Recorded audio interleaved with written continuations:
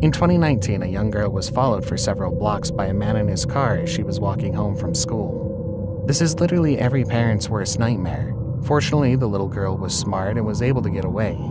The incident was captured on a neighbor's outdoor security camera. The young girl was aware of the car following her, so when she walked past a big truck parked on the street, she hid behind it. The man in the vehicle waited for her to come out from behind the truck for a couple of minutes, and then he pulled away. The little girl stayed hidden behind the trucks, which was a good decision because the man turned around and tried to look for her again. He even tried to ask her a question about school, but she stayed quiet and stayed hidden.